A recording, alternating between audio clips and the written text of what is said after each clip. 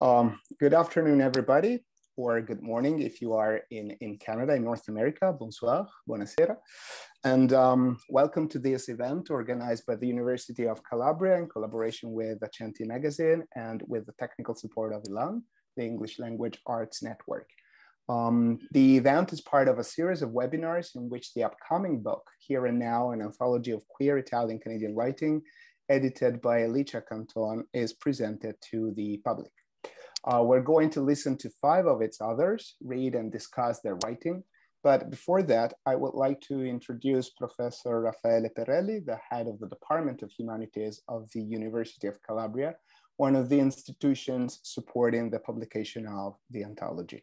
Professor Perrelli, thank you for being here despite your many commitments. And I know that you're going to speak Italian, so I'll briefly translate what you say after your talk. So the floor, or well, the screen is yours. Thank you. Grazie. Buonasera a tutti. Intendo innanzitutto ringraziare il professor Mirko Casagranda, che con questa, come con altre iniziative, collabora principalmente all'attività di internazionalizzazione del Dipartimento di Studi Umanistici.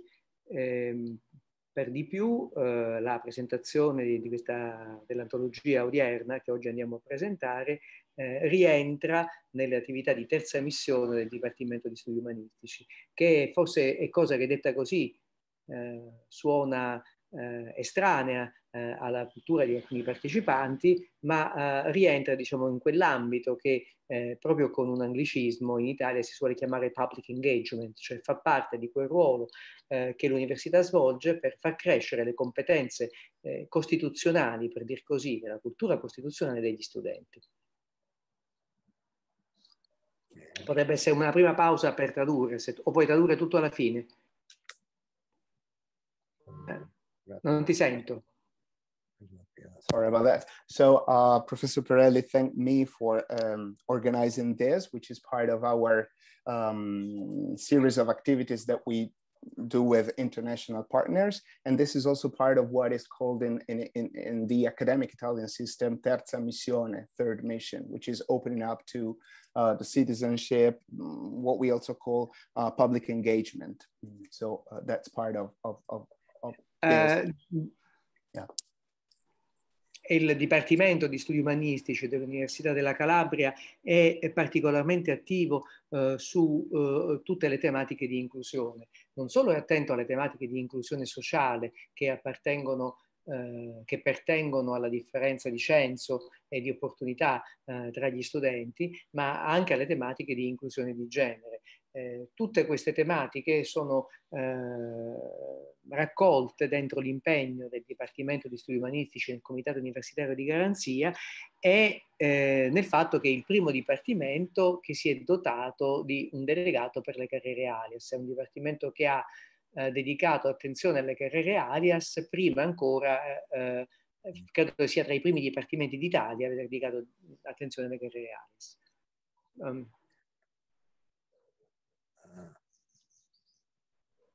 Non si sente Mirko sempre. Sorry. No? Yeah. So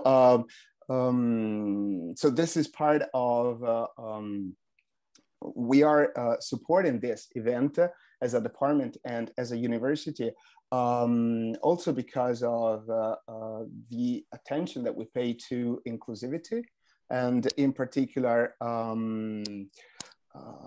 social and class inclusivities for the students, of course, but also as far as gender is concerned.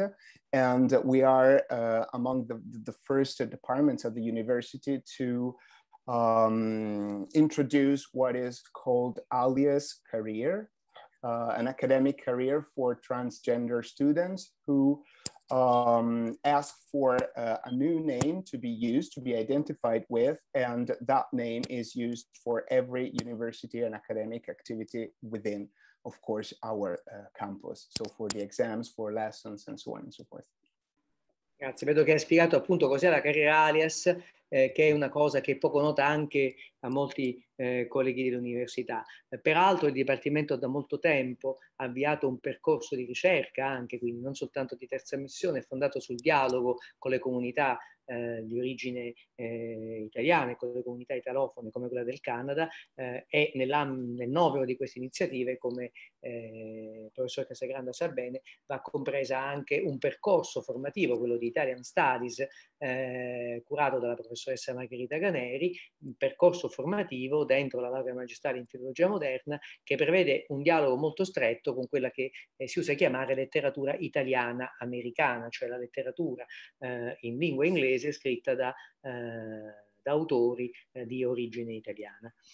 Mi fa particolarmente piacere, con questo concludo, che questo convegno cada nel mese dell'Italian Heritage, e quindi a volte, come dice qualcuno, come è il termine della parte finale del Diavolo in corpo di Radiguet, l'ordine circonda spontaneamente le cose, cioè arriva casualmente un ordine e anche dei segnali, insomma, che ci dicono che abbiamo fatto le scelte e le politiche giuste. Noi siamo molto contenti, insomma, dell'impegno del Dipartimento su questo tipo di antologia e ci auguriamo di poterlo sostenere in futuro con altre iniziative che incrocino l'attività di ricerca. Ringrazio la professoressa Canton, che è stata anche nostra ospite, che incrocino l'attività di ricerca con l'attività di public engagement, di costruzione di competenze trasversali che per i nostri studenti, per gli studenti dell'università italiana, stanno diventando sempre più importanti in materia di competenza di cittadinanza. Vi ringrazio e dopo aver ascoltato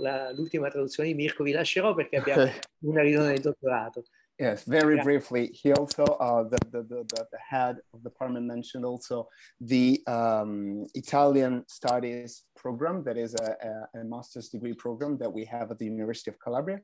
And this is also because of the interest that we have in creating a sort of dialogue, a constant dialogue between Italy and the Italian communities outside of Italy. And in particular with this MA program, we study Italian literature and Italian culture outside of the national borders. And he also said that he's very happy that this event is part of the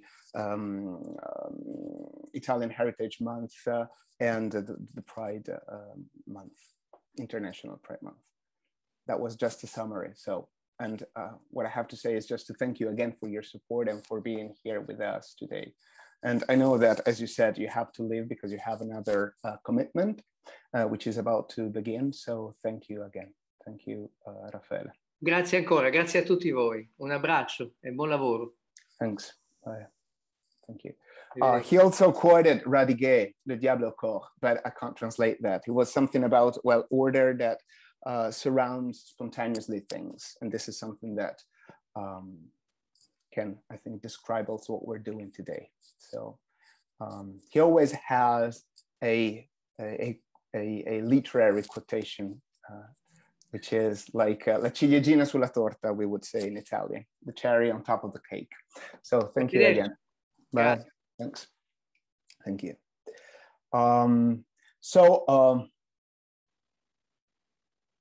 Yeah, let's go on.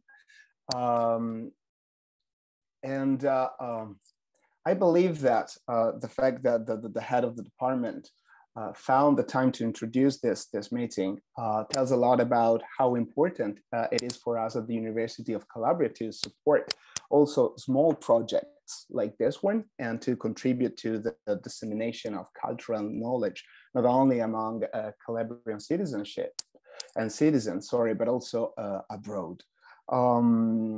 Ideally, this is like a sort of bridge, right, between Calabria and Canada, a bridge that has been laid down this afternoon. And speaking of bridges and how they connect points and identities, the fact that this project brings together two fields that are dear to my heart and part of my research interests, namely Italian-Canadian studies on the one hand, and gender and queer studies on the other, led me to this collaboration, which actually started a couple of years ago when Licia was writer in residence at the University of Calabria, where she gave a workshop in creative writing. And when Licia introduced me to this project, what impressed me was the fact that the anthology not only explores two fields of studies that are usually kept apart, Italian-Canadian studies and queer studies, but also that it brings together different voices sharing a similar background without necessarily knowing that they have so much in common. And in so doing, I believe that a new sense of community emerges, a plurality of identity as being queer and Italian Canadian within the plurality of cultures and languages that make Canada unique. And I like the idea that this new literary community is presented to you through the voices of these 5 authors today as part, as we were saying before, of the Italian Heritage Month and the International Pride Month. But without further ado, I would like to pass the floor to Licia Canton, so the editor of the Anthology.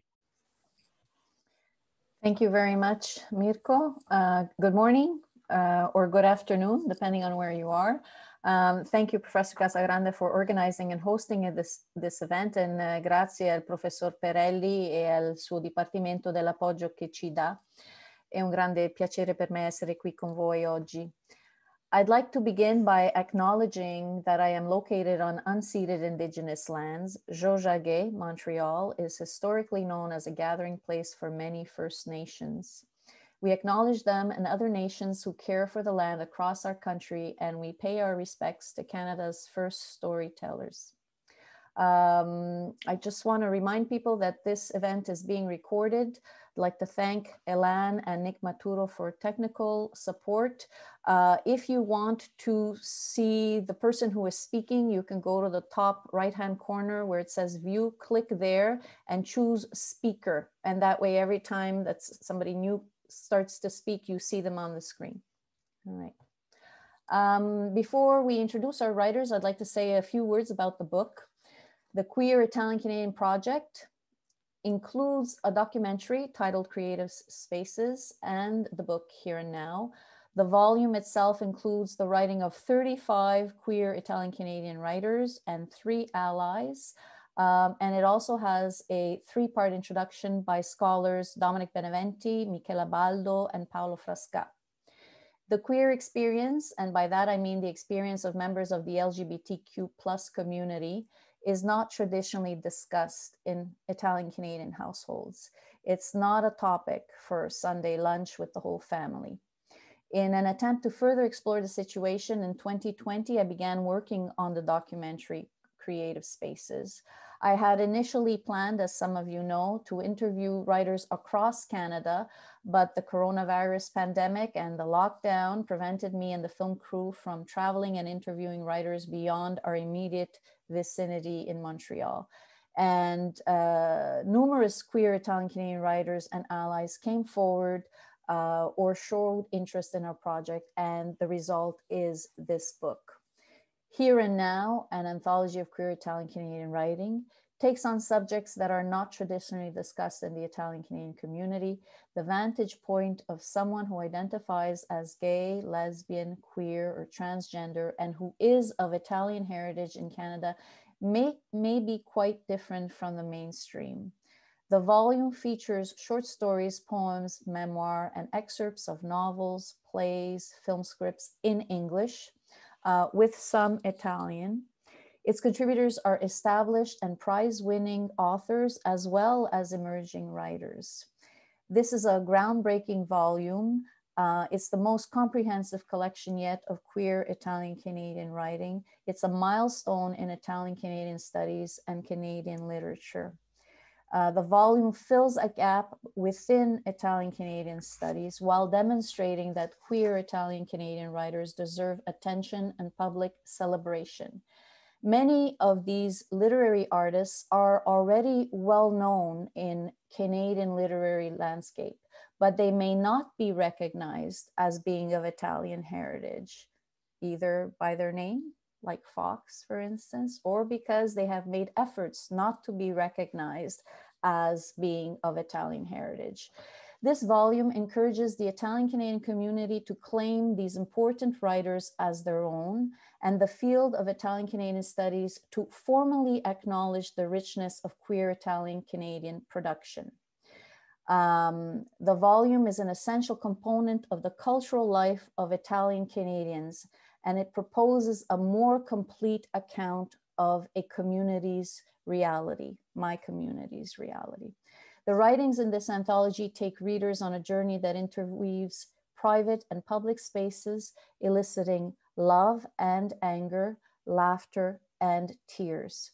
By presenting thoughtful and thought-provoking narratives, Here and Now raises awareness as well as important questions.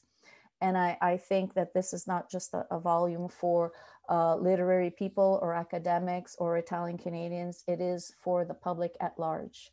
I was inspired to document the experiences of queer Italian Canadian writers after reading Monica Meneghetti's essay titled, I'm Queer and Italian Canadian, Coming Out Was Twice as Hard. That was published in the Globe and Mail in 2018. I hope this volume helps raise sensibilities towards queer identities and realities while expanding the field of Italian Canadian studies. Both the documentary, Creative Spaces, and this volume are useful tools for educators and researchers. There's still a lot of work to be done in this field. In the meantime, I hope that Here and Now will inspire some change in dinner conversations and lead to more inclusivity. For supporting this volume, I'd like to thank the Queer Studies in Quebec Research Group, the Frank Iacobucci Center for Italian Canadian Studies at the University of Toronto, the University of Calabria, the Association of Italian Canadian Writers, the English Language Arts Network, the Mariano A. Elia Chair in Italian Canadian Studies at York University, Longbridge Books, and Accenti magazine. And there are also a lot of individuals to thank for donating to the book, small amounts and big amounts, and all of those names will be listed in the book.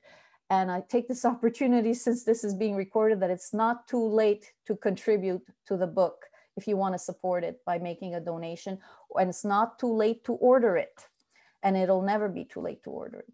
I also want to acknowledge the active support of several writers who are in this book. Christopher DiRaddo and Liana Cusmano, who have organized readings in order to promote the volume ahead of its official launch, which will take place on June 22nd, and which will be hosted by the Frank Iacobucci Center for Italian Canadian Studies at the University of Toronto. June is Italian Heritage Month and Pride Month, and so Anthony Portolese and Liana Cusmano have set up a social media campaign in order to introduce the queer Italian Canadian writers in the volume. So look for Here and Now on Facebook and other social media, and Liana, perhaps you can indicate those in the chat. Most importantly, Christopher DiRaddo has also set up a website for the Queer Italian Canadian Project, and that is the documentary and the volume. And I thank you, Chris, for that. And you can visit queeritaliancanadian.com, and I'll put that in the chat. And now it is my pleasure to introduce Dr. Maria Cristina Seccia, whom I've known since 2010 when she came to one of our conferences in Atri in Italy. And she was a graduate student then, and I'm really happy that that first meeting has developed into a friendship.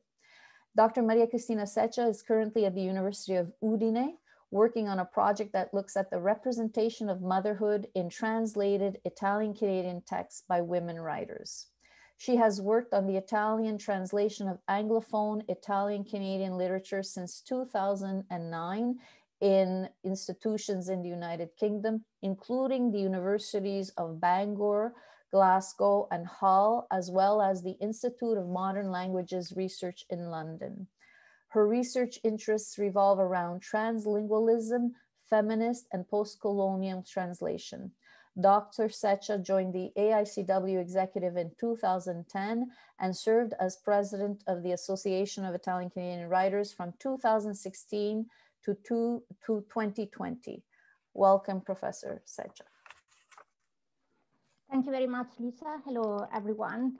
I'm very pleased to take part in this international event, which gives visibility to the volume Here and Now, which the AICW is very honored to support. So as a scholar of Italian Canadian literature in translation and as a past AICW president, I would like to highlight how important this anthology is for the AICW, the Association of Italian Canadian Writers, and more generally speaking, to the Italian Canadian literary community. So I would like to say just a few words about the association first, just in case some of you have never heard of it. So it's a non-profit organization which brings together not only Canadian writers of Italian origins, as its name might suggest, but also poets and artists whose work reflect the interaction between Canadian and Italian cultures, as well as critics, academics, translators, and publishers who work on or promote Italian Canadian culture in its different forms. So with a focus on Italian culture, the AICW aims to give voice to one of the several groups which are often called hyphenated, which enrich the Canadian literary and cultural panorama. And this year, the AICW celebrates its 35th anniversary. Indeed, it was founded back in 1986 on the occasion of the first National Conference of Italian Canadian Writers in Vancouver.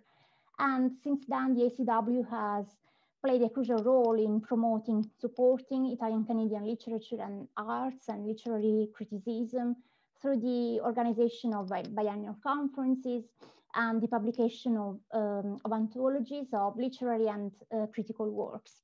Licia has been one of the most prolific editors of anthologies which have given voice to the authors, Italian Canadian authors, reflections on their transcultural identity.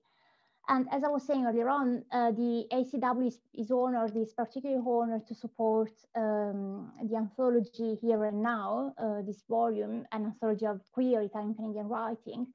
As with the publication of this volume, the Italian Canadian literature is taking a step forward by finally offering food for thought, not only about the intersection between different cultures, but also the intersection between transcultural and gender identities.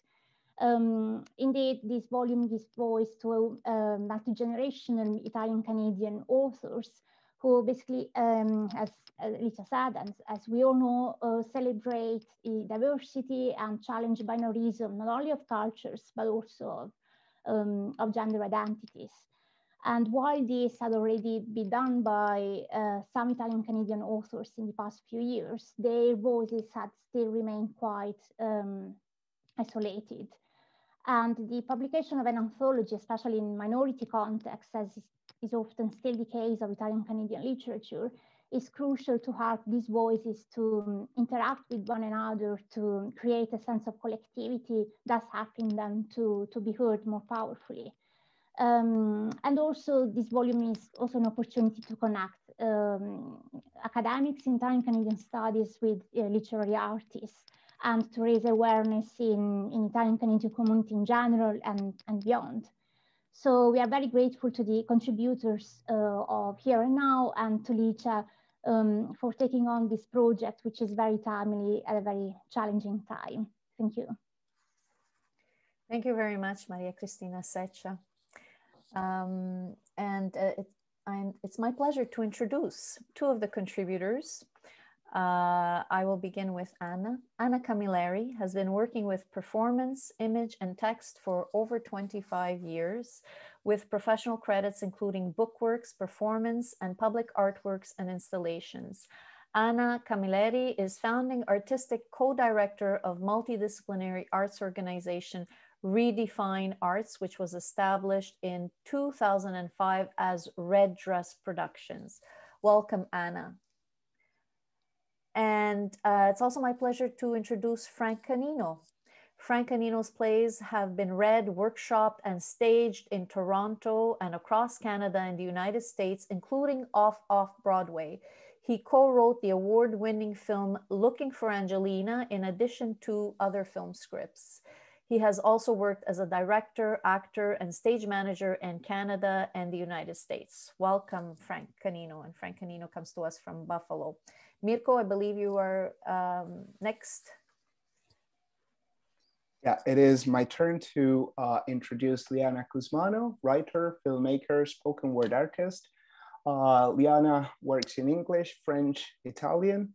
Liana is the 2018 and 2019 Montreal Slam champion and author of the novel Catch and Release, which will be published in 2022. They wrote and directed Matters of Great Importance in 2018 and La Femme Finale in 2016, screened at the Cannes Film Festival. Thank you, Liana, for being here. It is my pleasure to introduce our next writer, Christopher DiRaddo, who is the author of the novels The Family Way, published, well, this year, 2021, and The Geography of Pluto, which was published in 2014. He lives in Montreal, where he is the founder and host of the Violet Hour reading series and book club. And thank you, Chris, for being here. Last but not least, Matthew Fox, who grew up in Ontario before moving to Montreal and New York, where he received his MFA from the New School. He's the author of the short story collection Cities of Weather, 2005, and he now lives in Berlin. You are in Berlin right now, right? Where he's writing the novel from which Toronto 1937 is accepted. So these are our 5 writers today. And before listening to their stories, let me remind you that if you want to ask a question, you can type it in the chat. We're going to use the chat for questions, and we'll read them at the end of the presentations. Yes, so we've asked each of our 5 authors to read for 5 minutes, and we'd like you to, if you have a question for an author, hold them until the end and we'll read them all at once, all right? So I'd like to invite Anna Camilleri to read. We're looking forward to hearing a short excerpt of your text. Thank you. Thank you, Licia. I'm really happy to be here with all of you. And yeah, this is a short excerpt. I'm hard pressed to imagine anyone looking better in our Catholic girls' school uniform than MF. Her cropped black hair, parted sharply to the left, framed her cinnamon skin. Her shirt was impeccably ironed and neatly tucked into her knee-length kilt. Most girls didn't wear the tie, it was optional, but MF did, and she looked good in it. If MF was in the room, you didn't have to look far to see Redemption. Madonna had just exploded onto the world stage with Like a Virgin. Our teachers called her a heretical blight on the culture. Many of my classmates accessorized like mini Madonnas with thick black eyeliner, bangles, lace remnants pinned here and there, fingerless gloves, teased hair. Few of us Catholic schoolgirls were like virgins because we actually were virgins. Some who weren't pretended they were. Not being a virgin was cool, but it was also dangerous. Unspecified bad things happened to sluts. We were encouraged to let our imaginations run amok with dreams of ruination, terrible ends, to mistrust one another and to feel absolutely insecure in all situations and in all things, except in the knowledge that we were sinners. It was hard to be hopeful, knowing that nothing, not even constant observance, could wash away original sin. Our teachers frequently asked, "Do you want to be an example?" Or in reference to some kid trying their best to disappear into wall tiles, "Let her be an example to you." Being an example was not a good thing. It was hard to feel Jesus's unconditional love when surrounded by so many vindictive adults.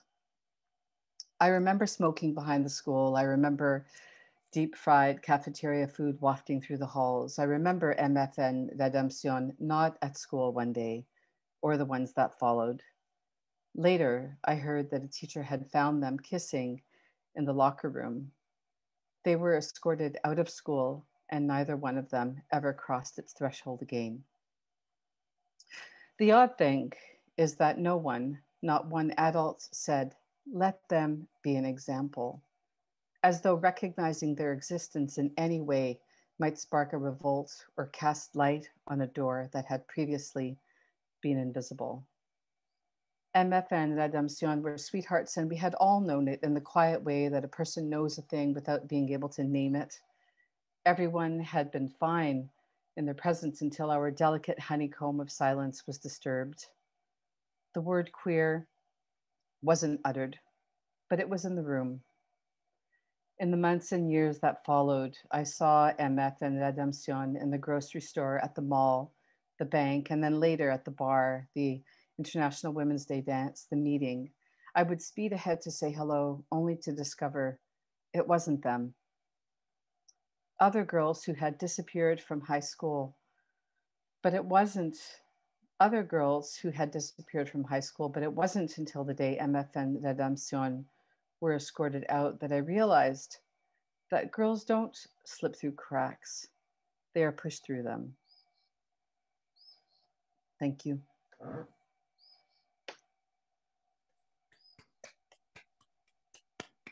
Thanks, everyone. Thank you.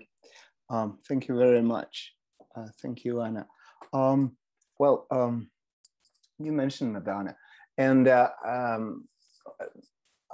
the question actually is not just for you, it's for everybody to discuss. And so the question is, who are the artists, if any, that influenced your work and contributed to the definition of your identity as a queer Italian Canadian writer?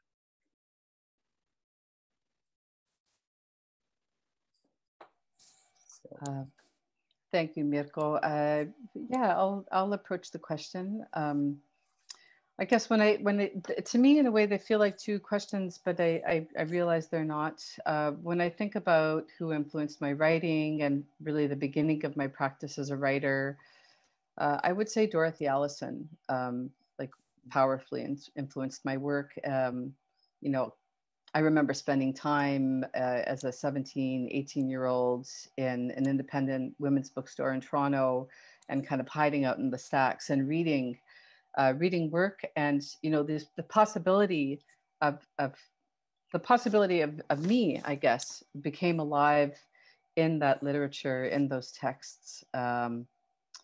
So, you know, I guess I'm reaching back to the beginning of my writing practice. For influences.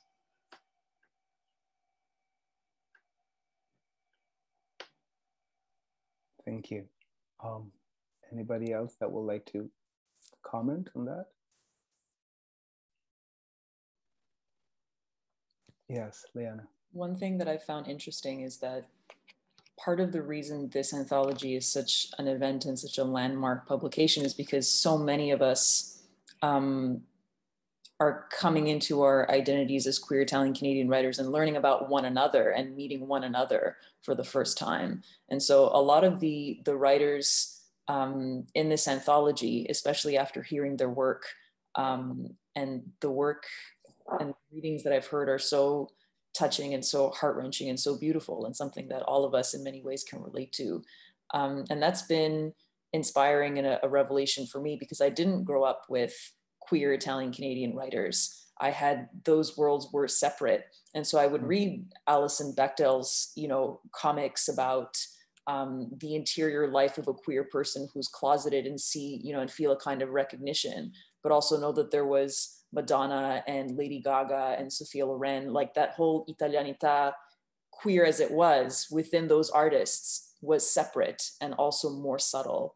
And so for me, the inspiration has come from two places and is only starting to intermingle right now. Yeah, which I think it's, yeah, as you said, it's what the anthology is about, like interweaving these two threads and see, I don't know, what beautiful tapestry comes out of that. Shall we move on, or Licia? Yes, well, if no one else would like to answer Mirko's question, then I will invite Frank Canino to read from his text. Frank,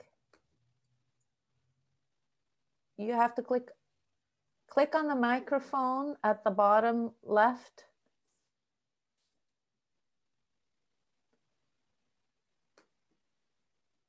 Frank, we can't hear you. Unmute. Ah, there you are. Okay, I'm sorry.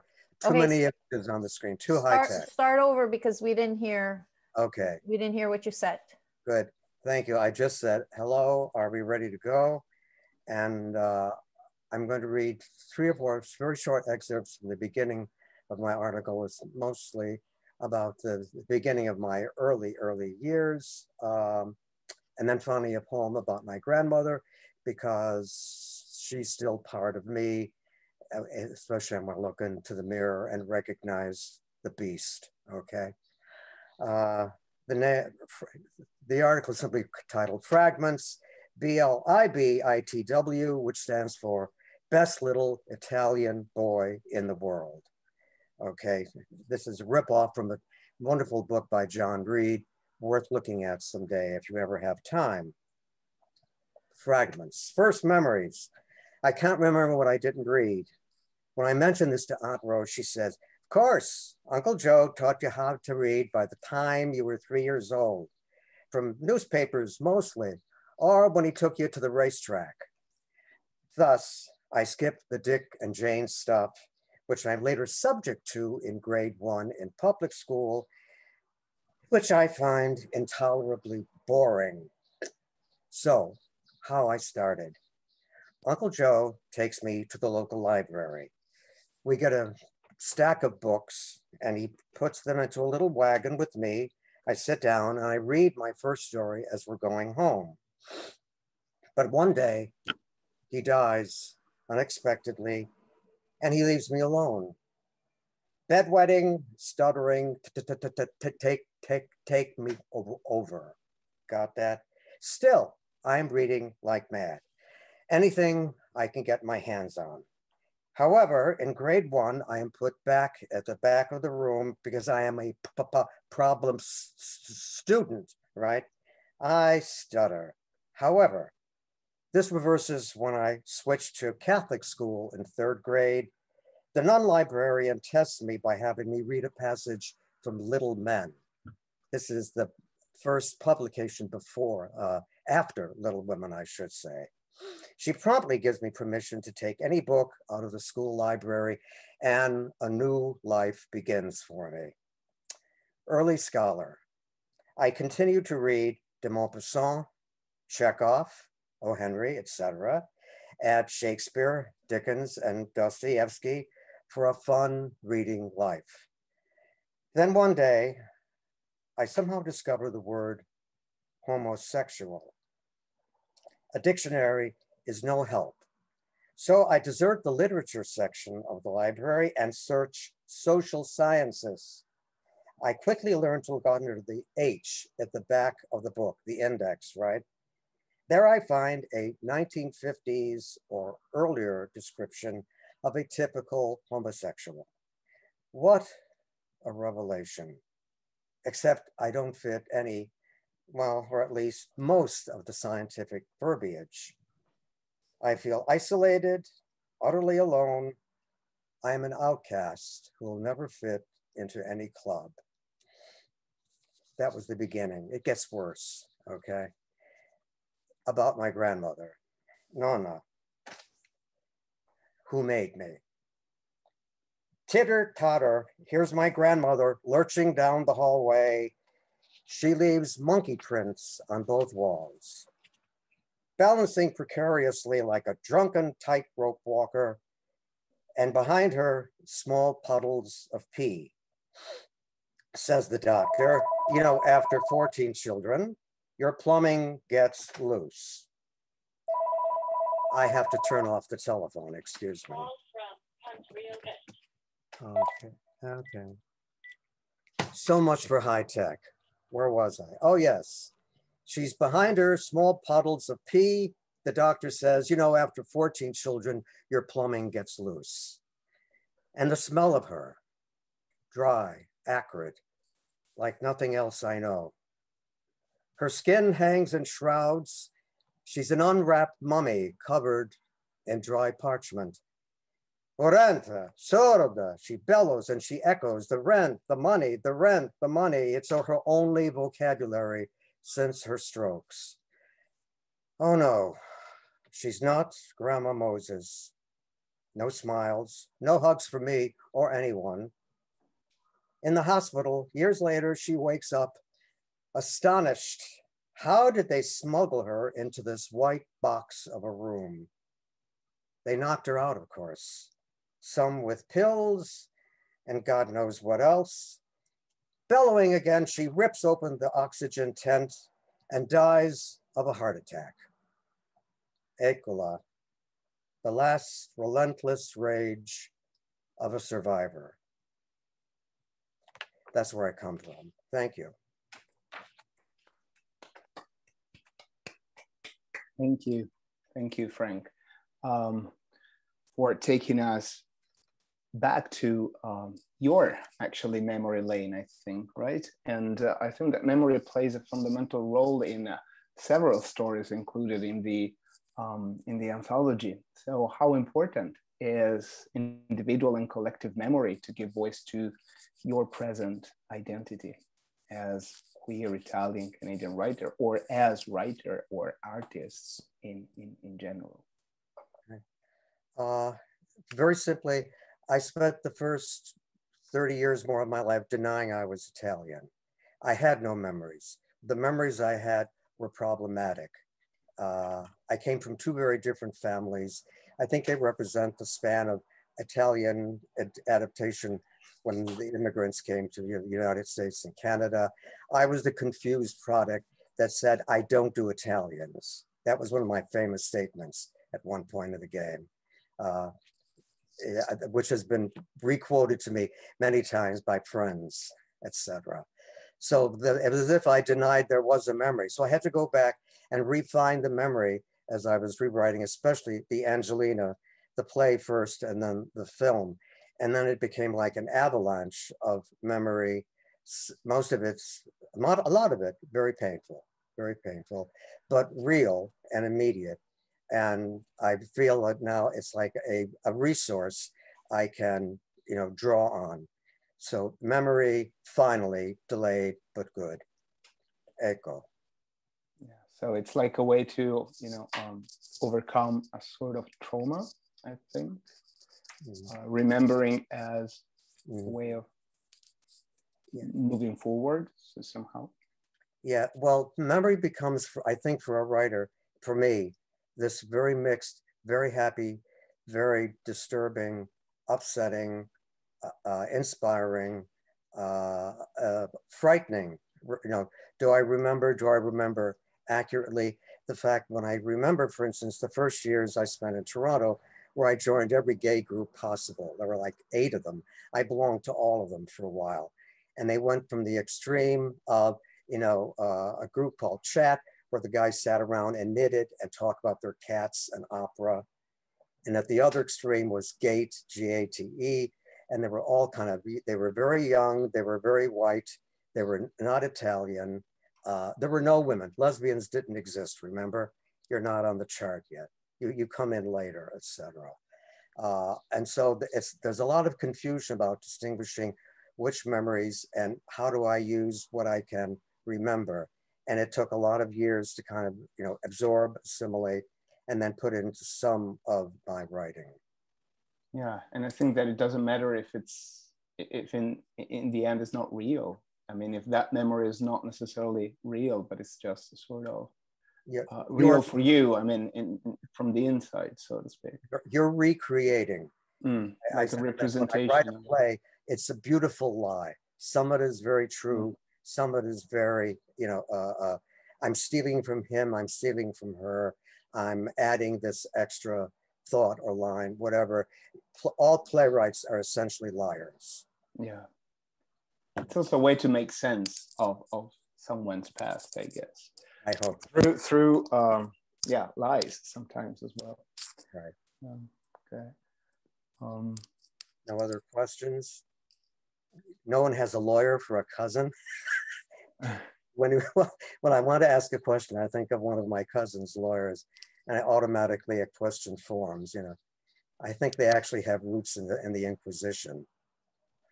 Yeah, I think that these general questions are sort of, an intermezzo between one writer and the other. Maybe I'm pretty sure that there will be more questions at the end. Right. So let's say that after, yeah, Act 1 and 2, maybe it's time. Because Yes. Licia actually came up with a very neat and precise script. So let's stick to that. And well, but I mean, it's fluid, right? Yeah. But yes, so I would invite Liana to read now. Yeah. Liana? An excerpt from a piece in the anthology. I've gone to family events in my binder and my tie, and it was fine. My grandfather was excited that I wore his tie, but others were less excited. Expressing my queerness in a private setting still felt public and exposed.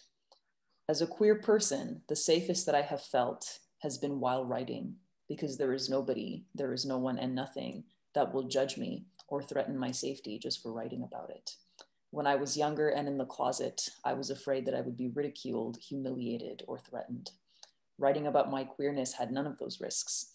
Exploring and expressing my feelings privately eventually gave me the courage to share them publicly, on a stage and to an audience.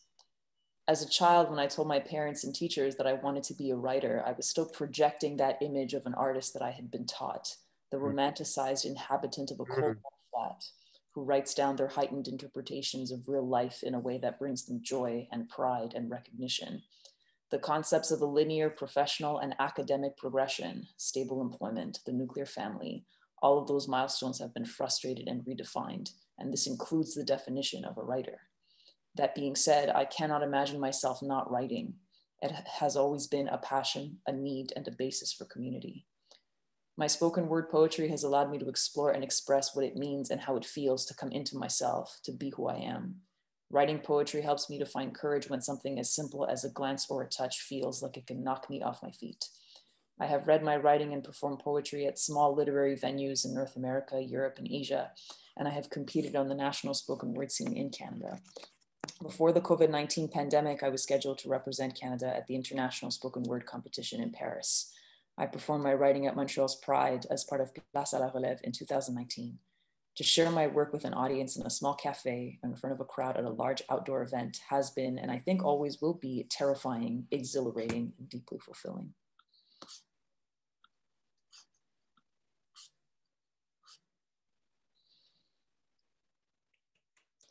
Thank you.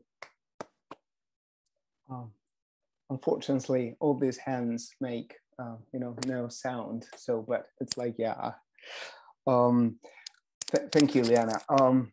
Well, you mentioned the private and public space, family and community, and how writing can be also a sort of a form of activism. So thinking about the queer community in Canada, how has activism changed over the years, and have those changes also been reflected in in your writing, but also in everybody else's writing here? I think that especially as someone who's queer and as a queer person who can benefit from a certain platform or a certain amount of visibility, and I'm thinking particularly about spoken word circles and small hipstery indie cafes that are largely populated by young queers with, purple hair, who sort of seems to come out of the woodwork and who will come up to poets after performances and say, I'm also queer, or I'm also Italian Canadian, or I'm also queer and Italian Canadian, and I've never seen anything like that before. Or this is my first slam and I wasn't sure if I belonged here, but now I know that I do and I think I might perform next time. I think that in itself is a form of activism, and spoken word has its roots in African-American culture and traditions. It's something that goes back a very, very long time across a variety of communities and peoples and groups. And so the way that it has traveled and been transformed over time today, and the way that it has its place in different communities and in different marginalized communities, I think is all a part of activism. Activism is protests and rallies and legislation, but it's also small individual encounters where someone will leave, their home in the suburbs and go to like a lesbian bar to listen to a poetry slam, and realize that the personal is political. And I think that that's activism as well. I think sometimes we underestimate that. Yeah, I agree that personal is political, especially when your contribution through your art, whatever form that art takes, actually, is a way to contribute to, well, being active, being an activist not only within your community circle, but also outside, I think. So yeah, thank you.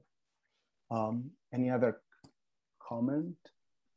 I was just going to say that, the piece that I'm going to be reading talks a little bit about, early days of activism, I got involved in the 90s and it was very, very different. Yeah. I remember our pride was really just gay and lesbian, right? Like that was kind of like how we talked about the community. And in terms of how activism has changed in Canada, it is very much more intersectional now. I think, that's something that I think a lot of us are hyper aware of now and weren't at the time. And I feel like even talking about queer and Italian Canadian, right? Like there's that intersection that like, I'm almost 50 years old. I don't think it's ever really something that I ever really thought would ever kind of cross. So I think this anthology is a form of activism too, I think, and the documentary that Licia has produced, I think it's just giving a voice to another part of the community, not the kind of community that's always been centered kind of in all discussions since the beginning of gay liberation. But I think now we're hearing from a variety of different kind of voices. And I find that personally quite exciting.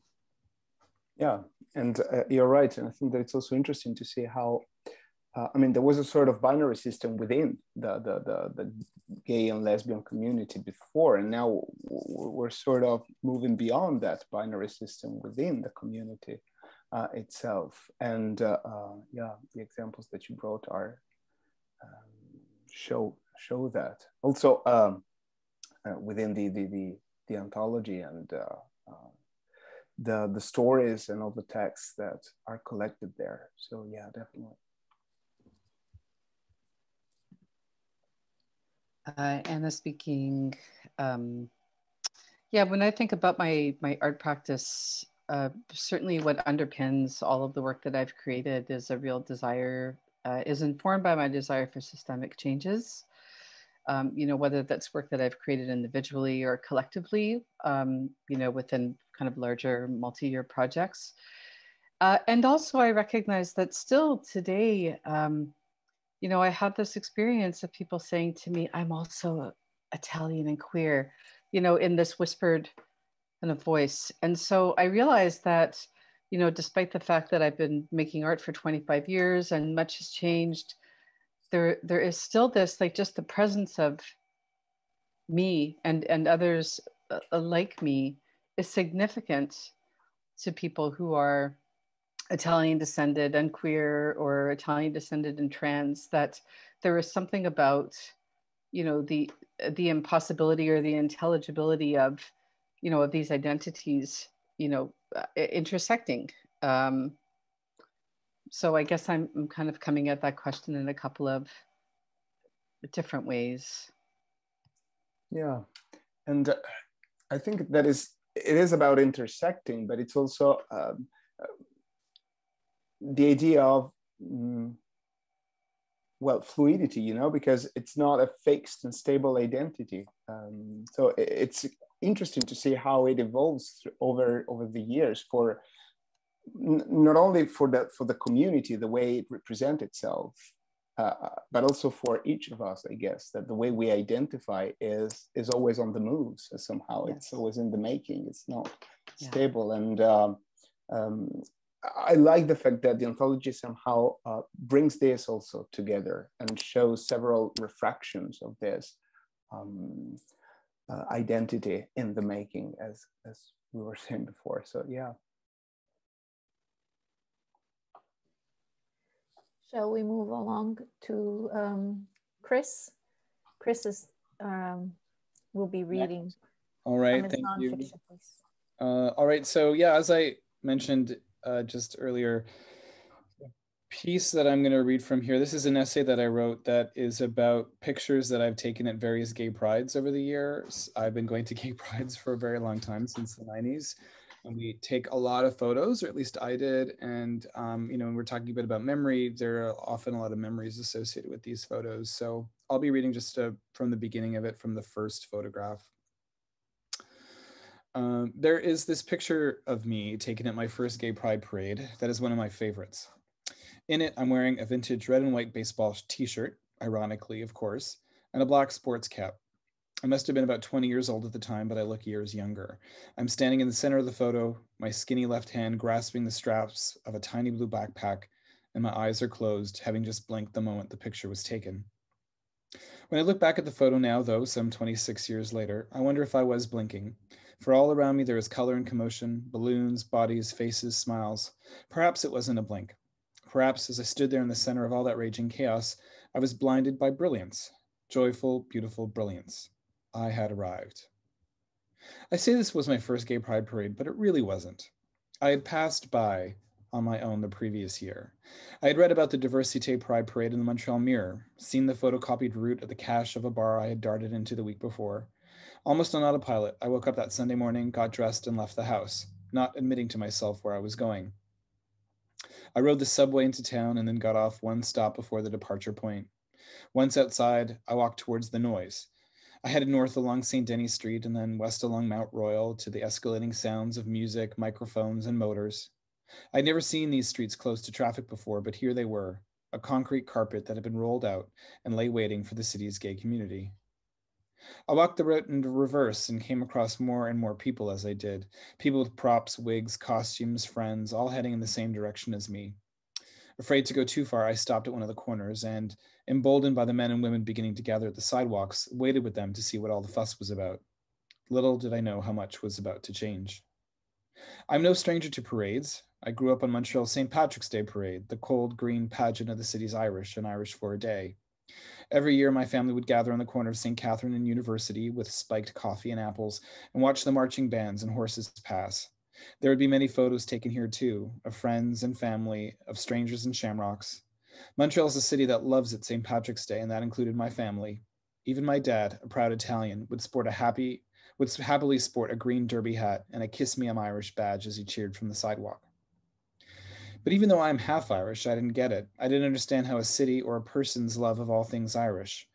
How could I be proud of how I was born? And what was it about this parade and all of its cliches, the green, the gold, the leprechauns? It felt like being made to sit through church, like I was being forced to take part in the rituals and sacraments of a congregation that was not my own. This other parade spoke to me, so strange yet so familiar, it was as if I had come upon my likeness in a window and watched as that boy sat down to eat with another family. Everything was so loud, so tall, so large that I felt dwarfed by it all. How could I have lived in this city for 2 decades and not know that this was going on? And how great would it be to be one of those people, one of the proud ones walking down the street before all the onlookers? When the parade had finally passed me by, I followed it the rest of the way down. I wasn't bold enough to walk into the street with the rest of the contingent, so I walked alongside it, on the sidewalk. I followed the parade as it snaked through town, down Mount Royal Street to St. Denis, down St. Denis to Charrier, and then along Charrier to Parc La Fontaine. At that point, the trucks broke off, but everyone else kept walking. I followed them into the park, still very much a passerby, and watched as they arrived at their final destination and began to break off into groups to drink beer, eat hot dogs, listen to music, and dance.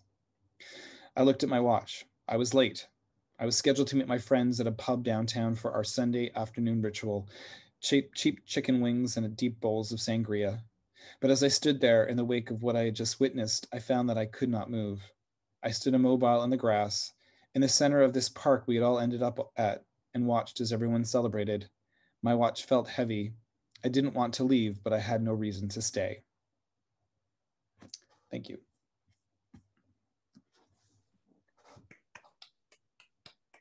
Thank you. Thank you very much, Chris.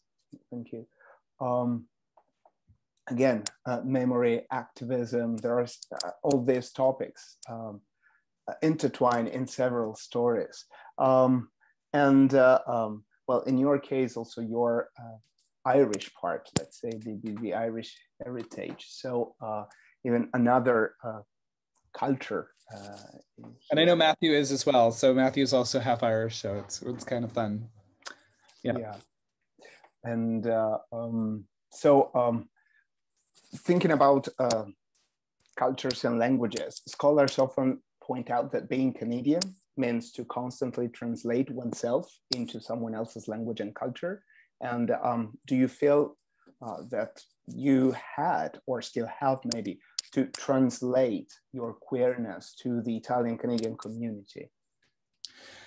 Yeah, yes. It's funny, like I've written 2 novels, or published 2 novels, and both of them, the first one, the Italianness was very kind of buried. And then the second one, it's kind of there, but doesn't kind of address it fully. And I realized that I was afraid to translate my queerness to Italians. I never really thought of the Italian community as my readers, Italian Canadian community as our readers. And I realized through this project with Licia that I was wrong. Like, that I made a lot of assumptions. I feel like even in general, in my own kind of personal life with my family, I made a lot of assumptions about how my Italian family would accept my queerness. So I kind of didn't really care if they came to my book launch, or, because I felt like these were separate worlds. And I realized that was wrong of me to do that, because I didn't give them credit for, and I found that in a lot of ways they were very welcome. And in most ways, they were very welcome.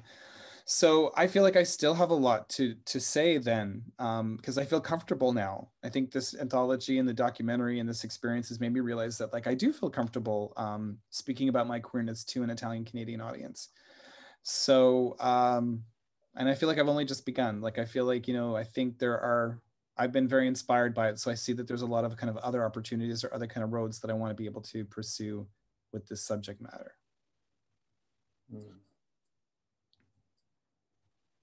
Thanks. I would jump in and say that I have written this book that is explicitly about queerness and being Italian, and it's a series of short stories, and I'll read from one in a sec. And they're all connected. They're all about one Italian-Irish family, but mostly on the Italian side. And I can tell you that even though my family's been extremely welcoming, I have a gay sister as well, and it's been a surprisingly welcoming environment. I'm terrified of publishing this novel because the whole conceit of the book is that it reimagines all the stories, the family stories that we've told ourselves over the years, the mythology that is now like set in stone. And the narrator just goes back and tries to take it all apart, and because it has never really made sense to him. And yeah, I have literally no idea what my family's gonna think if they ever read this thing. Yeah, also because I think that you don't necessarily write for your family or for your community. You write for like an extended audience, which occasionally may also be like part of your smaller community. But it's interesting, let's say, to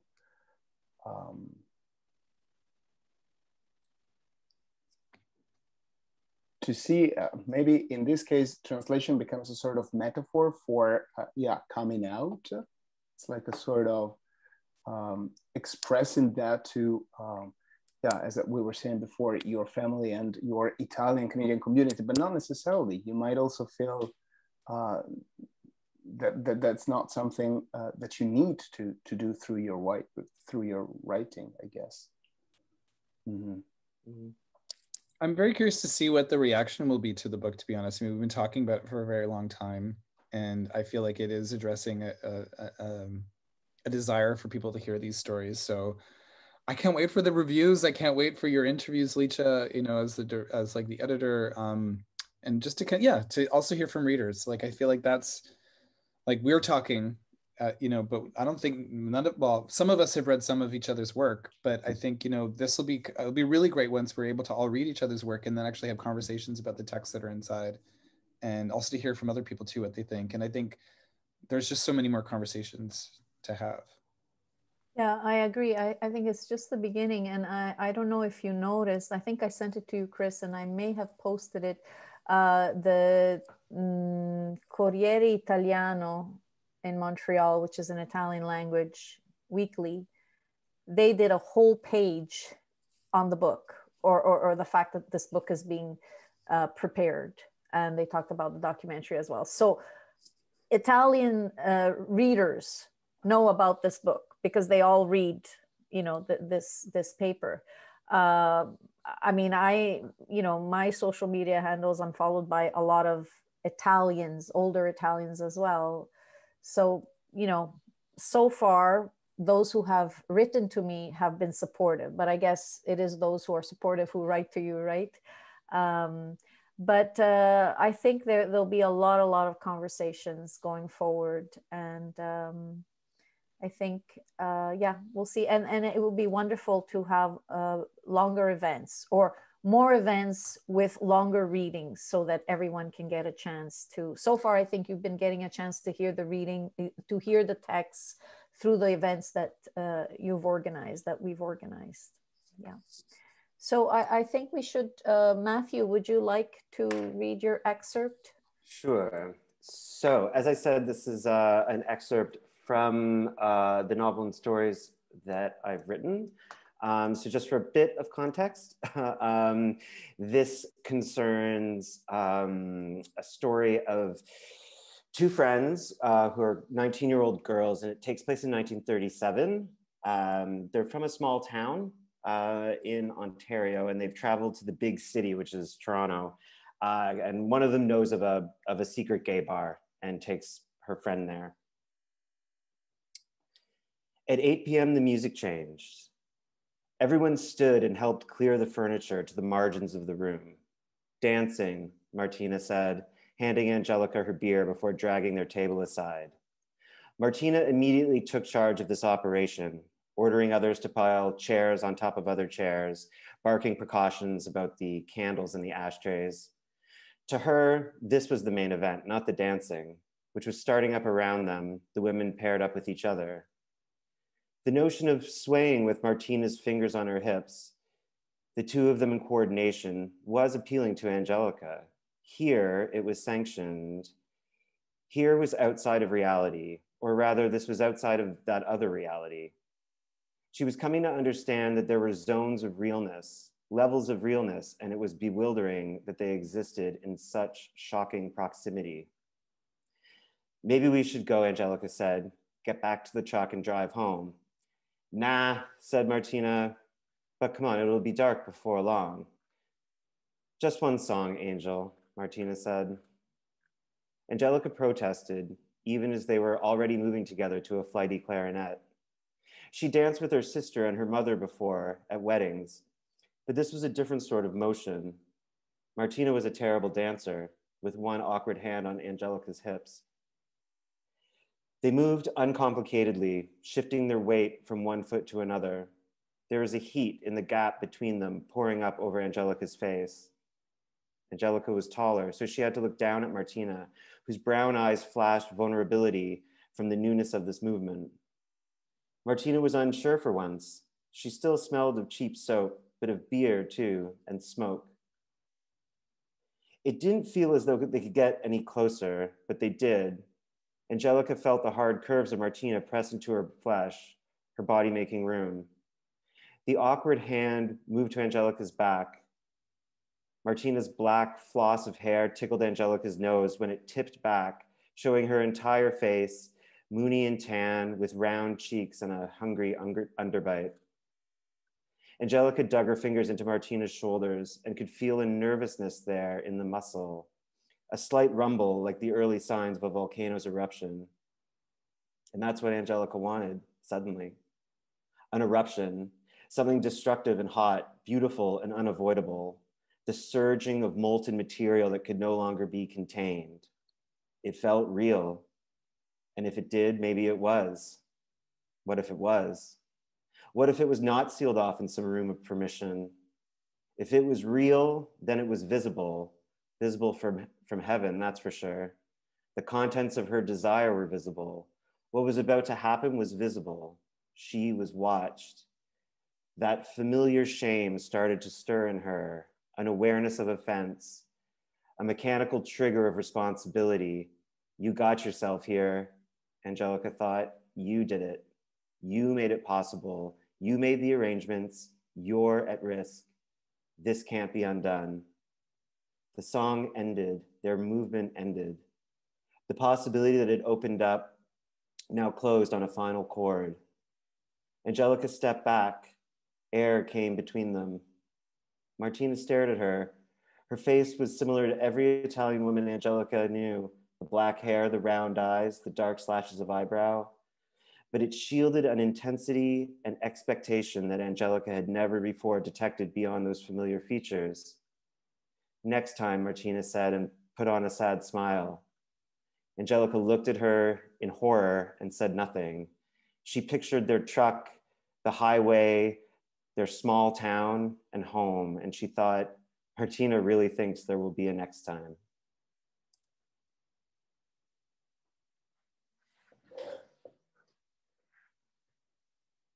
Thank you. Thank you. Thank you, Matthew. Thank you very much. I think that now it's time for questions from the floor. Right, Licia? Yes. Yes. And I mean, questions. You can also turn, I mean, you can ask the questions directly. You don't necessarily need to type the questions in. Are they able to unmute? Well, raise your hand if you have a question, and I or Nick will unmute you. What I can do is I can allow everybody to unmute themselves now. I had it turned off during the presentation, but I'll give everybody that ability right now. Bear with me one moment. Thank you, Nick. So in the meantime, I'll just want to invite you to the official launch of the anthology Here and Now, which is on June 22nd at 5 p.m.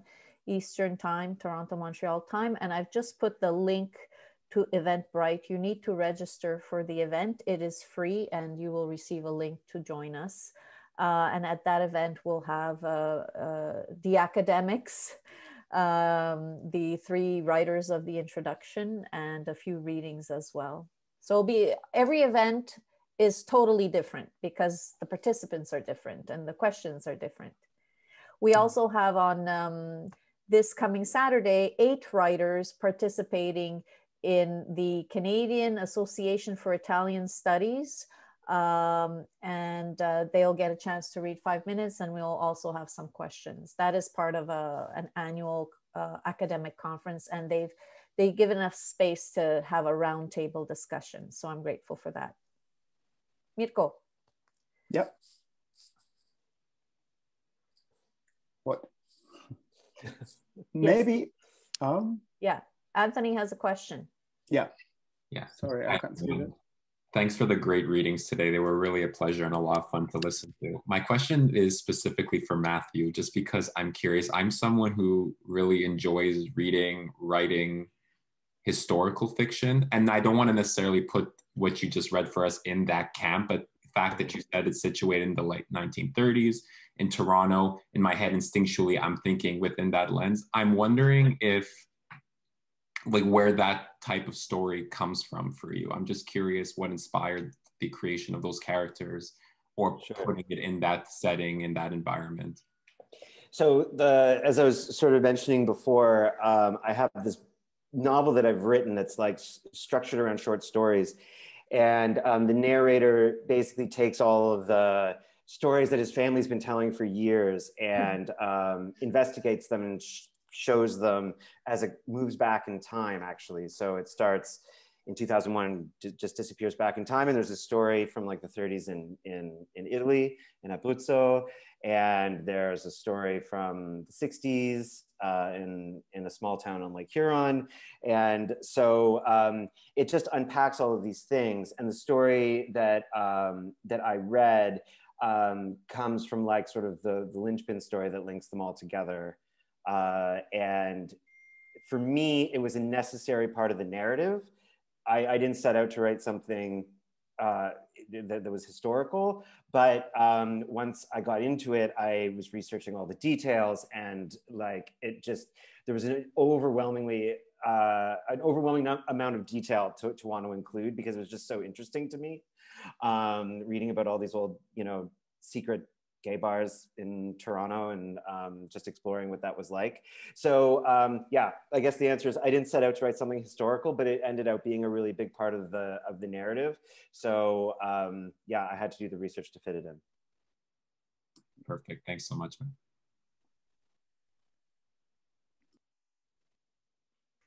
Please go ahead if you raise your hand if you have a question. Yeah. Or if any of the authors have questions Valeria. to the others. Valeria Russo, who is a yes. PhD. I don't know student. to book a question on Zoom. I'm sorry. Just where you, yeah, it's just fine. Okay. Yeah.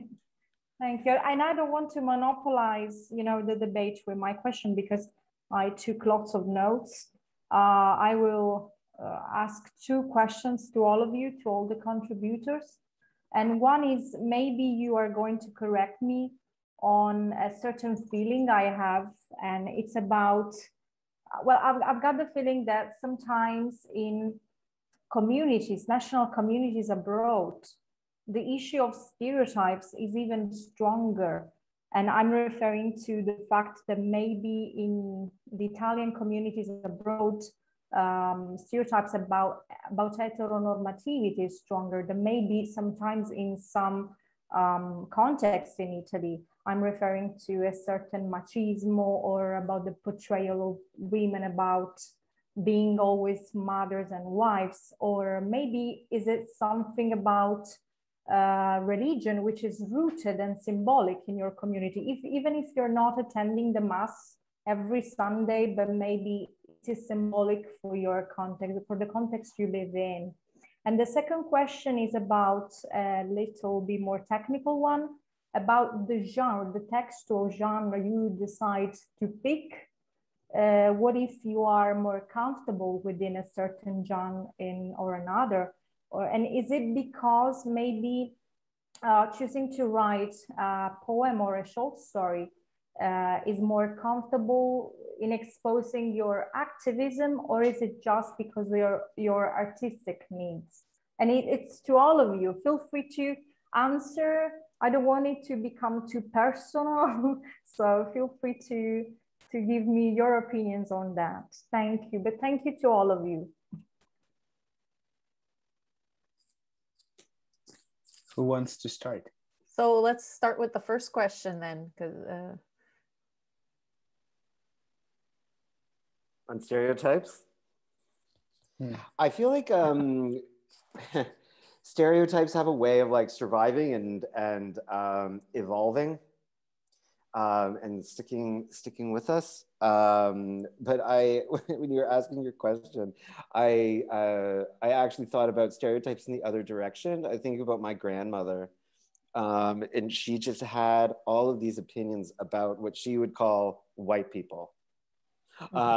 She's just Italian, but she always thought, she's like, oh, tarragon, that's a white person spice or something like that. Like it worked both ways, at least when I was growing up. I remember thinking that, oh, I have to think in this one set of perceptions when I'm at school or whatever, and then there's another set of perceptions about all those non-Italians out there that I'm supposed to keep in mind when I'm with my Italian family.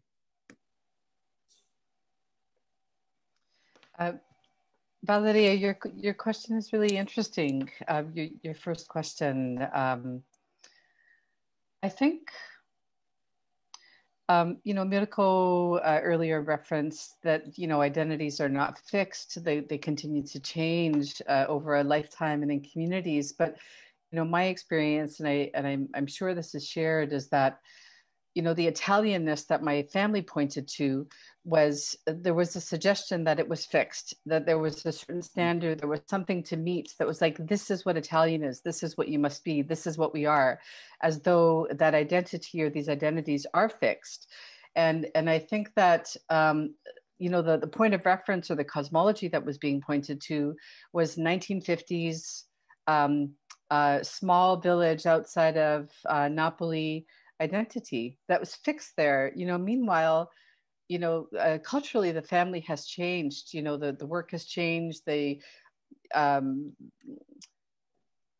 A lot has changed, but there's this reference that was like the North Star that was constantly being pointed to. And I guess for me, that's been part of my navigation and my own understanding and unraveling of, you know, how I understand Italianness and queerness, that I've had to kind of travel through this net of filters that, you know, I've determined is there's truths and there are untruths and there are just simply, you know, understandings that have nothing to do with truth or what is actually real. It's just what's held up as what's real.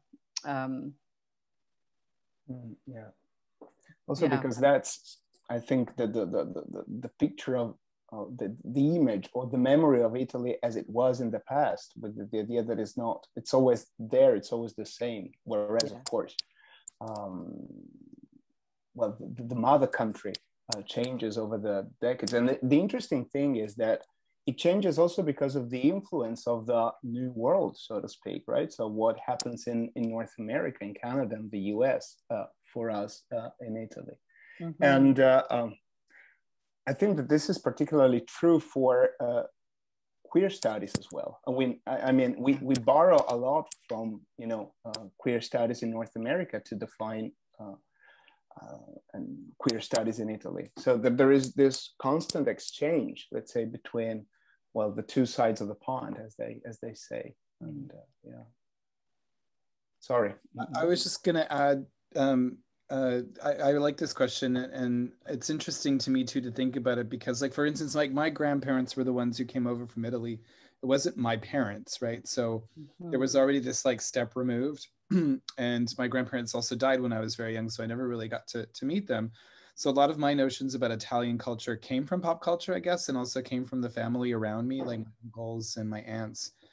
And being in Canada, I felt very different in school. Like, you know, it's weird. Like, I got body hair before everybody, right? Like, you know, and it was one of these things that was like extremely traumatizing to me because it made me more different than I wanted to be.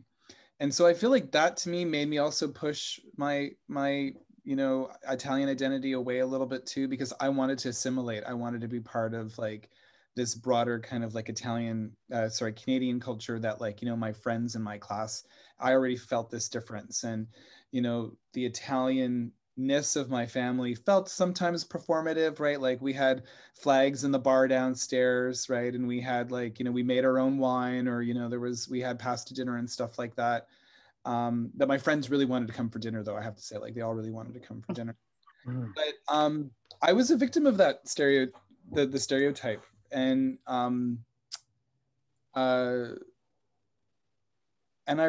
like I said, it was only kind of really recently that I realized that not that I felt that they're, like, you know, Italian people were all kind of like one way, but I guess it was such a big part of my youth that, like, same with the Irish side of me too, which I kind of get at in the story that I'm reading. You know, queerness was the identity that I gravitated toward more than any other kind of other identity. And I never thought I could be all three things or both things or whatnot. So, and I'm kind of hoping that, like, this, at least in terms of, like, for me, it's just really great, like I said, this intersectionality, just to see how broad queer Italian Canadian experiences can be, you know. I think it'll, like I said, start a bunch of conversations, and I'm happy to be involved in that. Mm-hmm. And the second question, right? Valeria's second question.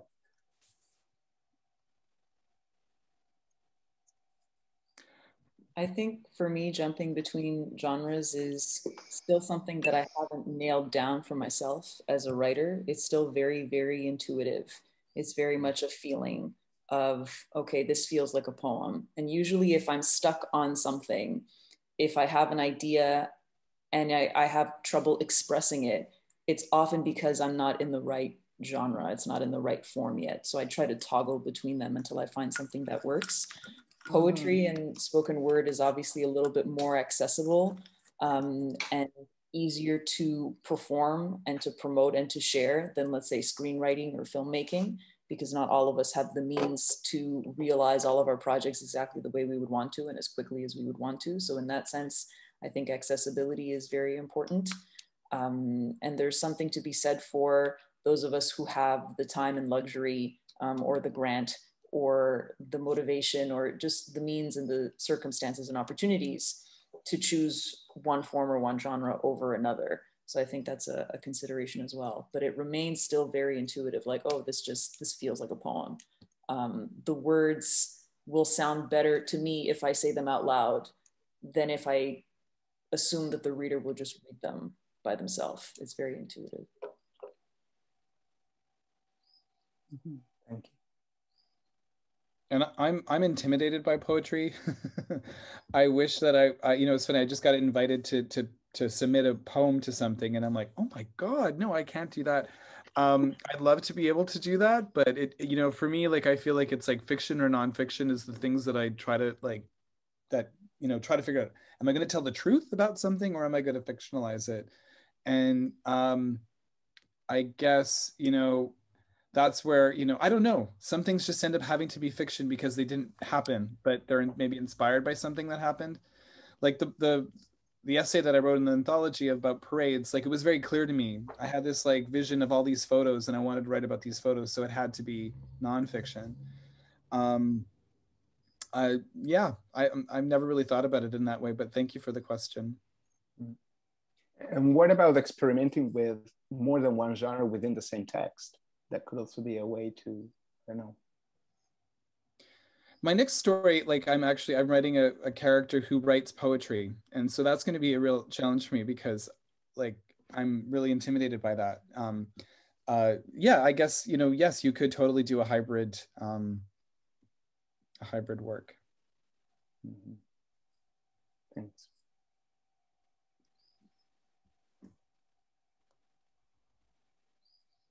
So other questions from the floor? I have a question very quickly. Steve Galluccio, in his contribution to the volume, says that his parents were a lot more worried about him being a writer than him being gay. And I was wondering if you had any, you know, what your experience was when your family discovered that you were going to pursue writing. And saying this, I'm assuming, and maybe incorrectly so, that most of the contributors in the anthology are doing creative writing and not living off of it. If you want to answer, if not, that's okay. Well, for me, my mom, my parents are retired now, but my mom was a kindergarten teacher and my dad was a newspaper editor. So being a writer, I think it was something they probably would have preferred that I didn't do, but they were very encouraging. And yeah, I think that they were a little bit more taken aback by me being gay, especially since my older sister is also gay. So it was a double whammy for them, 2 Christmases in a row.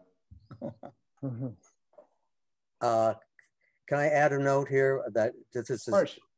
Yes. The Italian immigrant obsession with job, the job. Was it in Christ in concrete? Is that that job is like the sacred word? And I somehow, but I vaguely remember growing up, what little feedback I got from my uncles and aunts and etc. was that, but what are you going to do for a job? How are you going to survive? It was about survival. And both families, my father's and mother's, had very different stories. My mother's had a relatively easy adaptation, kind of all the good stuff that could happen. And they live in a nice house with a little pond, and they go to Reno, Nevada twice a year, etc. And the other family is filled with disasters and money and more disaster and people getting killed. You know, one of my uncles was the bodyguard to Capone. And my aunt grew up with this person who supposedly was in business but as it turned out, his business was protecting Capone and family. And he ended badly. He got shot, etc.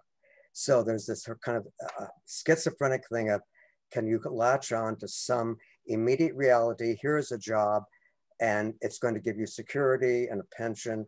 That's all you worry about. And at the other extreme, if you don't do this, you are lost because somehow you don't belong to this American culture where your son will be a lawyer and the daughter is going to become a doctor. And that's too distant, too difficult, too complicated. So the kind of, the way you resolve it is, what is the safest way I can live? And that is my memory of growing up as a very young person in Chicago. What kind of security? Job equals security. Security counts above everything and anything else. That's the end of the sermon. Thank you. Yeah, I'm with you. Oh, sorry, Anna, go ahead. No, Christopher, go ahead. I'll just say quickly, I totally agree. It was the same kind of thing. I think parents just want you to be settled and secure. Secure. But I have to say, when I did publish my first book, I felt like it was one of these moments where they were like, really? Like, you published something? Like it was almost like, you said you wanted to do something and you did it, like not in a way that they didn't believe in me, but it just felt like such a weird thing to say. I want to be a writer. Like, even with my friends too, sometimes it's like, I want to be a writer, and then all of a sudden you're getting an invitation to a book launch and you're like, wow, you did it. Like, you know, so I think there's also kind of that disbelief too, that like, even though, you know, you didn't make it or you're living, you were still able to kind of become the thing you wanted to be. I have to say, though, there is a lot of support in that too. Like, even though like maybe it doesn't make any money, there is a lot of pride there too, that you are a writer, and, you know, and that, you know, people will read your work, and the CBC wants to interview you. Like, it's, you know, it's this weird kind of like, you know, because they're never interviewed. Why, you know, so it's interesting. Anna, were you going to say something there?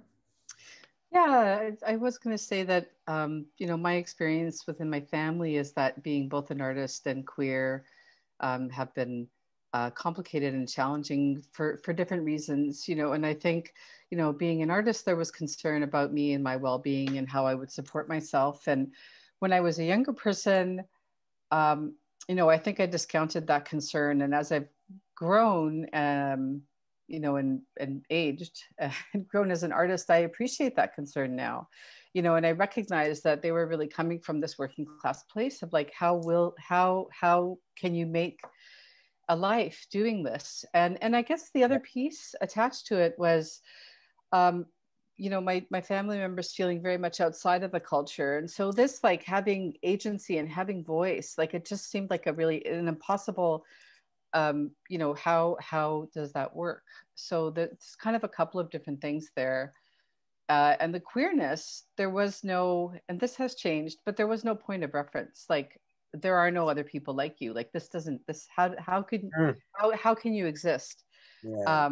You know, and that has shifted and changed. But their concern, I think, also was very much about them and how they would explain me to the family. And so there were stories about me being, you know, oh, Anna's off doing something. Anna's very busy. Anna's very career oriented, right? So this image of this career oriented, asexual spinster was, you know, that image is still, I think I'm still explained in that way to extended family members, but within my immediate family, who I am and my queer my life is respected, and that's been a real journey. Like, that's been a 25-year event or process. Yeah. Thank you for sharing. Yeah. Okay, well, I think it's 12:45 almost, and we have to wrap it up, Mirko. Yeah, I mean, I'm pretty sure that we could have like more questions. I have some in my mind. Yeah, we have to next time. We have to come to Calabria in person, and then we can have like 4 hours. That would be great. say the latest. Yeah. So something to work towards. Right. Okay, so I've already, it says here I'm supposed to promote other events. Yes, so the social media handles have been indicated in the chat. So there's a Facebook page called Here and Now, an anthology of queer Italian Canadian writing, where Anthony and Liana will be posting events, future events. We also have a Facebook page for the documentary Queer. It's called Creative Spaces, Queer and Italian Canadian. You could look at that. On Twitter, it's at Here Now Volume 1, because there will be a Volume 2. So already that tells you that we're on a roll. And please come on June 22nd to the official launch hosted by the University of Toronto. There is also another event on the 29th at 5 p.m. Toronto time, which is hosted by Villa Charities of Toronto. Villa Charities is sort of the organization that covers the Columbus Center, for people of you who are familiar with Toronto. What else? There's this Saturday at 2:15, part of the Canadian Association for Italian Studies. There will be 8 authors speaking. The Saturday after at 9 a.m. Eastern Time, we will have a panel of academic papers on queer Italian Canadian writing, and the speakers are Dominic Beneventi, Paolo Frasca, Elena Basile, and that is chaired by Michela Baldo. So all the academics. And if I may, if you're free, I know this is a sort of an awkward time, but 12 noon on June 9th, my 12 students in my workshop at the University of Calabria who have been working towards, the name of the workshop was Writing in a Safe Space, and it's about identity. So it's very much attached to the work that I've been doing with the documentary and the anthology. They will be doing what we did today. They will be reading the writing that they produced over the last 7 weeks. So you're welcome to come. If you're interested, if you have any questions, I am putting my email address in the chat, although I think you all have my email address, but I will put it there, and contact me anytime. There you go. Mirko? So yeah, I would say that this is not the, it's the starting point for another maybe collection or an anthology or other project.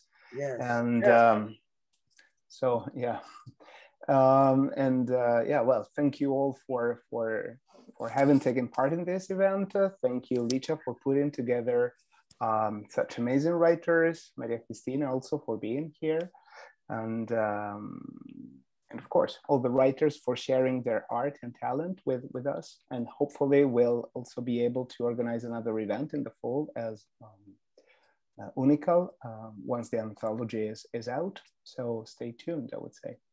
Thank you very much. Thanks. Thank you, everybody. Thank you. Thank you, everybody. Thank you, everyone. Ciao. Ciao. Bye. Thank you, everybody. That was great. Bye. Thank you, Nick. Yeah, my Grazie, pleasure. Licia. Bye-bye, everybody. Anna. Bye. Thank you, Bye. Mirko. Bye.